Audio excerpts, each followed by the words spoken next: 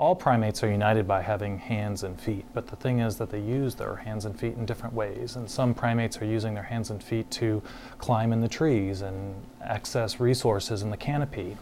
Other primates are moving on the ground, so they're terrestrial, but they're moving with all four limbs coming into contact with the ground. So one of the big differences that happened, one of the major pivotal events in the history of the Earth, was the transition from moving on four limbs to moving on only two. And the question is, does bipedalism necessarily and unequivocally equate you to a terrestrial lifestyle? And many researchers think that if you're going to be bipedal, you must be committed or wedded to moving solely on the ground.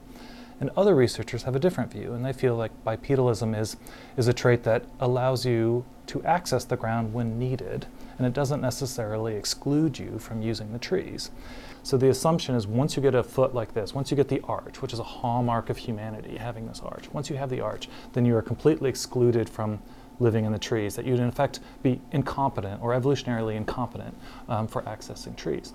Yet at the same time, modern humans with a foot just like this regularly access trees, which is something that begs to be studied more thoroughly, and that's what we did. So the anatomy of the human ankle joint is thought to be closely associated with regular walking on the ground. Now, if we look at the ankle joint of a chimpanzee, we can see it's relatively more delicate, it's relatively more slender. The calcaneus, for example, is not as large. And moreover, these smaller bones allow or accommodate a greater range of motion. For example, the chimpanzee can move its ankle in this direction towards the shin to a very high degree. So one of the things that we observed during our research in Uganda is that humans are regularly climbing trees, and men in particular, and they're climbing trees to gather honey. And one thing we notice is that when they're climbing trees, they're climbing the tree vertically, and they're putting the plantar surface of their foot directly on the surface of the tree. And they're bending their ankle to an astonishing degree. So the ability to bend the ankle in this high degree appears not to be associated with the bones themselves, but it's possibly a soft tissue mechanism.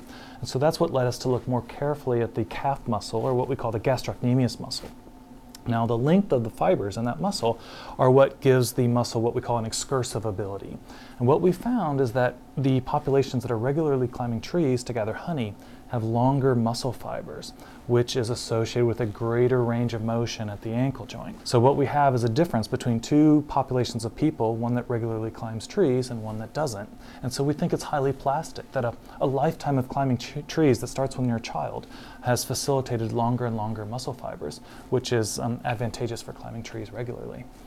And so something like Lucy, a famous hominin from about 3.6 million years ago, it's quite likely, even though it had a foot that's very human-like in its overall anatomy, it could have had soft tissues, things that don't preserve in the fossil record, that facilitated effective tree climbing.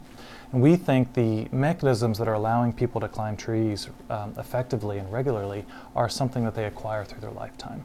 So one example that we think is pretty interesting is that women who wear high-heeled shoes, for example, it's quite the opposite effect. A woman who's wearing a high-heeled shoe is constantly contracting their calf muscle. And what happens over the lifetime of that woman is her muscle fibers actually get shorter and shorter, and her ankle joint becomes less and less excursive or more rigid.